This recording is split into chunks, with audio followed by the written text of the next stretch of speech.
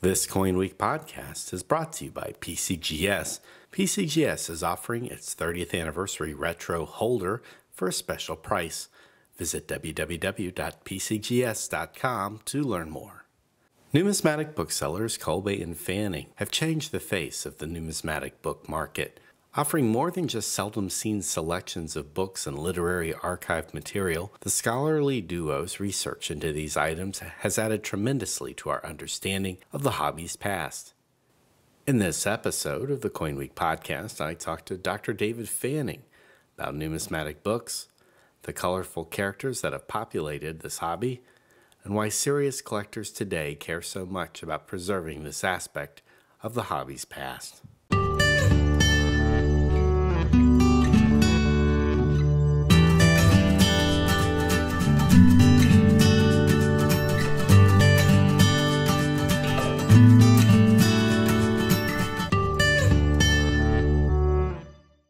Well, hi, David. Thanks for joining us on the CoinWeek podcast. Absolutely. Thanks for asking.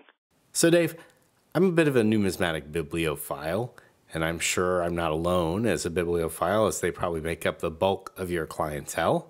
Absolutely. Absolutely. We've got people all over the world, literally. What is it about numismatic books that excites collectors and oftentimes makes them hold on to these books for longer than they hold on to the coins that they describe? No, that's true, and a lot of people end up holding on to their books even after they've sold their coins. And there are certainly a lot of cases where the books are more rare than the coins. I think part of it's just, simple information and that sort of thing. But I think a bigger part of it is this sense of fellowship among other collectors. This feeling that we share something in common with someone who was collecting and studying coins, say, in the 19th century. That there's some bond there, and it's really not overstating it to call it that. When we talk about the provenance of a coin, for instance, part of the reason that that's special and often enhances the value of the coin is because we feel some sort of connection with the previous collector.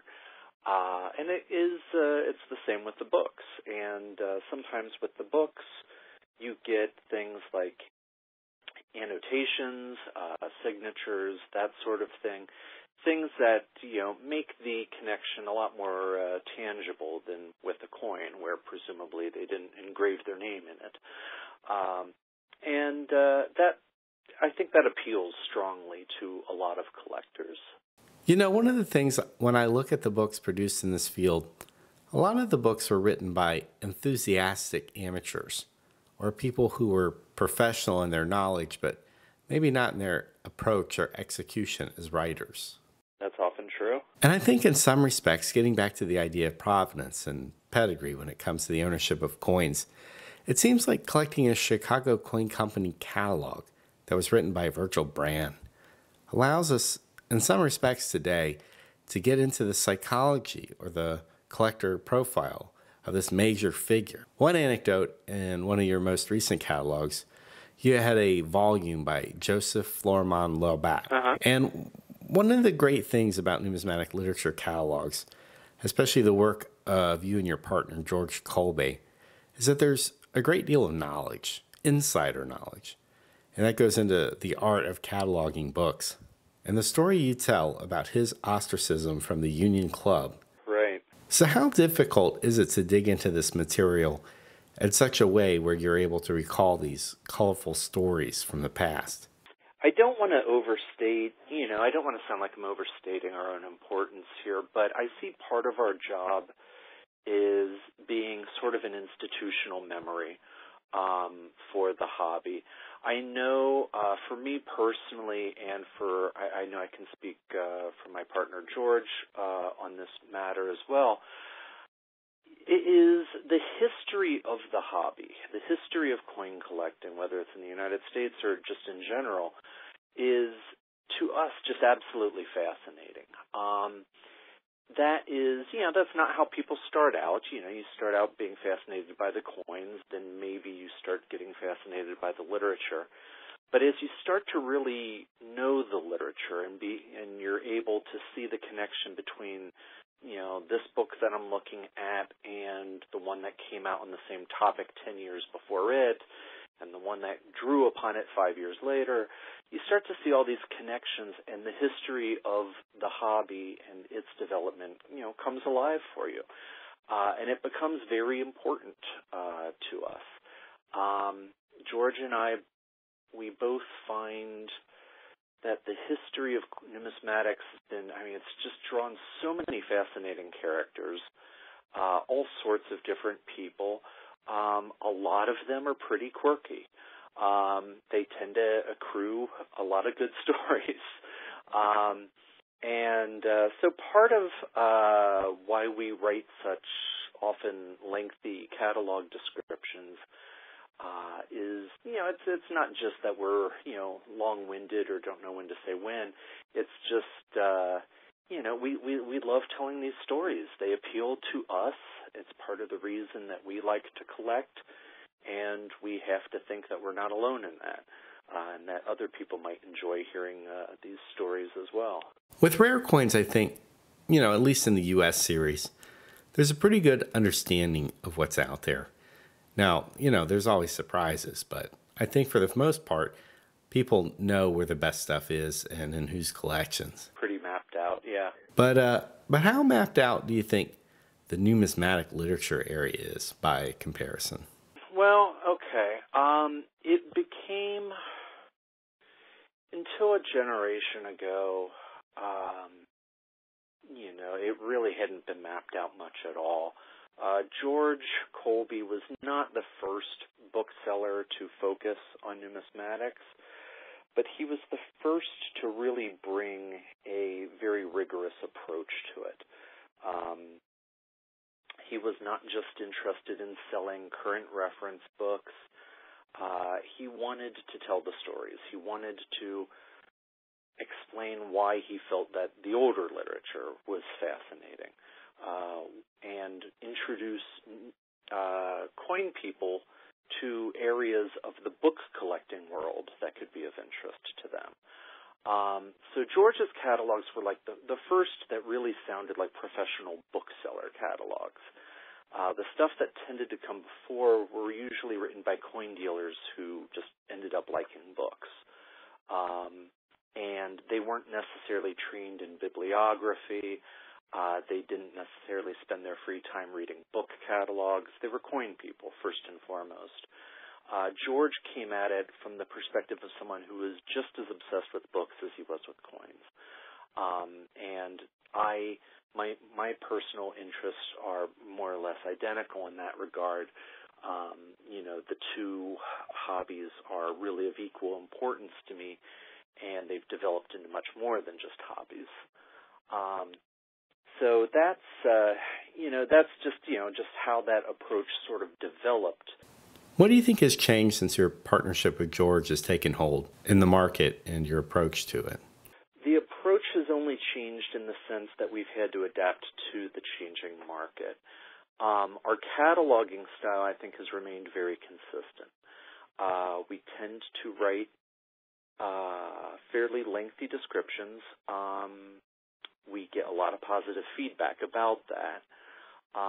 We both always have ongoing research projects. I write a regular column for the Asylum, which is the Numismatic Bibliomania Society's publication, on, just kind of whatever has been, pricking my interest recently.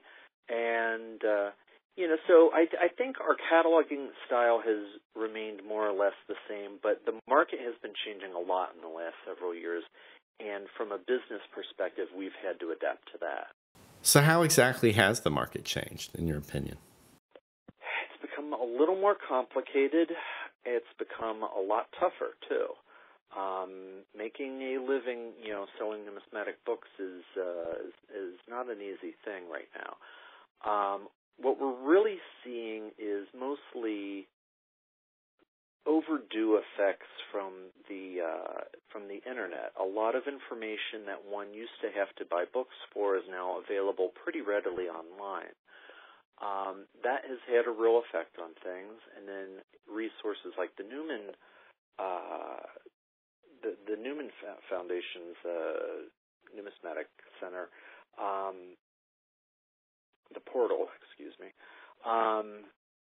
that has had a big influence, because now a lot of this information that was kind of rarefied and only in the hands of very sophisticated collectors who knew where to look for it, now it's available for anyone to take a look at. The bad side of that is that having access to that information may be enough for some people who used to be customers of ours. They may no longer feel the need to buy the book if they can get the information elsewhere. The potential good side is, of course, that an entire generation is going to come about who will first be introduced to people like the Chapman brothers, for instance, early 20th century catalogers.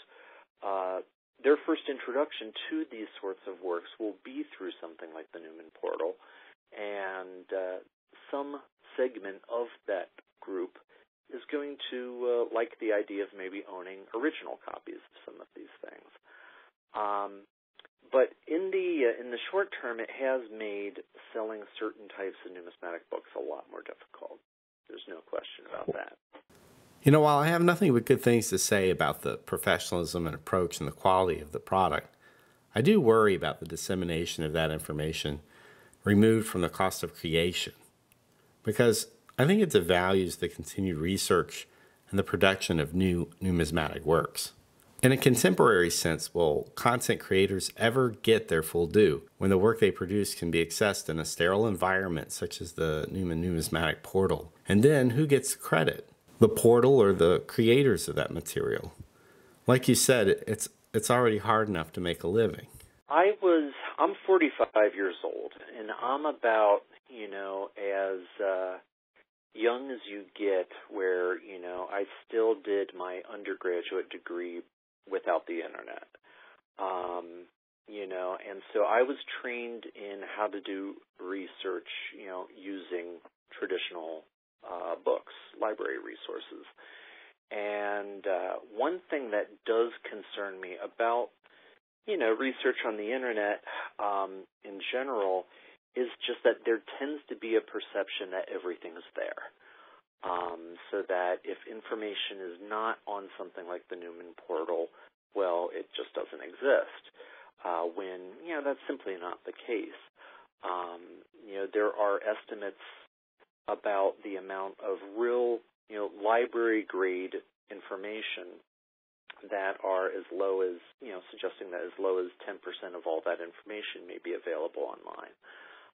Now, that number is only going to go up, but still, it's so easy to do research online that it kind of brings out the laziness in us. You know what I mean? We tend to think, if I have to actually get out of my chair or much less get in my car and drive to a library or something, it's not really worth it. I'll just make do with what I can dig up in the next 10 minutes through Google. And, that sort of thing does not tend to result in the best research. Oh, yeah. No.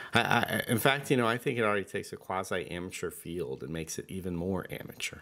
Yeah, there is that potential because, a lot of numismatic books are really wonderfully done. They're written by bright people. Some of them are genuinely scholarly. They're written by people with real credentials.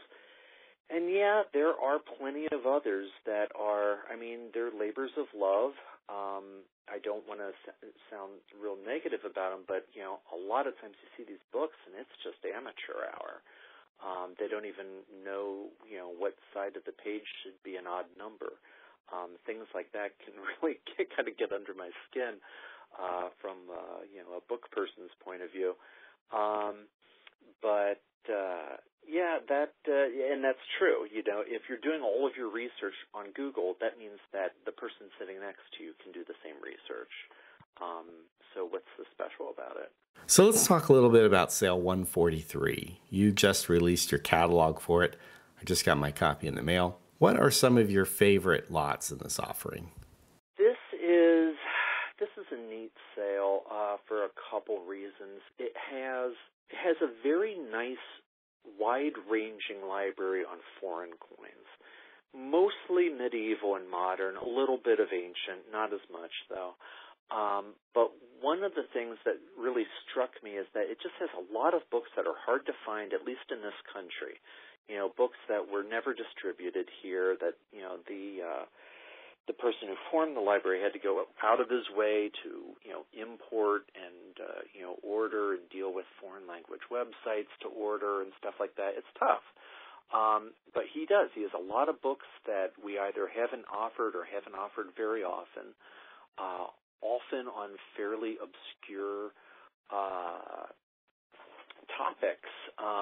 He's got some really good Islamic material. He's got great Eastern European material, and a lot of it is very hard to find. You'd be hard-pressed to find a lot of it online as well. So that's neat. I like something that I like a sale that has a really broad range in that way. But perhaps the most important thing about this sale is that it contains an exceptional collection of early American auction catalogs. These are 19th century and early 20th century, definitely pre-war. Just a wonderful, wonderful library of them. This guy really went out of his way to fill in blanks whenever he could. He tried to upgrade from unpriced copies to pan-priced copies, or from unplated copies to plated copies when they were available. It just has some wonderful items in it, including some very rare items that a couple real landmarks that I'd never handled before. It's not a book, but an item I found interesting was the photographic negative of the King of Siam proof set. And that actually would have come from another party. There's more than the two consignments in here. But we do deal in things. I mean, the bulk of what we sell tend to be books, periodicals, and auction catalogs. But we do also deal in archival materials, which are often photographs and that sort of thing, or manuscripts material, things that are often unique or are just survived through some stroke of luck. And when is the live auction being held? That would be October 21st. That would be a Friday, followed by a Saturday mail bid sale. And interested CoinWeek podcast listeners can register to bid by going to Colby and Fanning's website, www.numislit.com. Thanks so much for joining me, David, and good luck. Thank you, Charles. I appreciate it.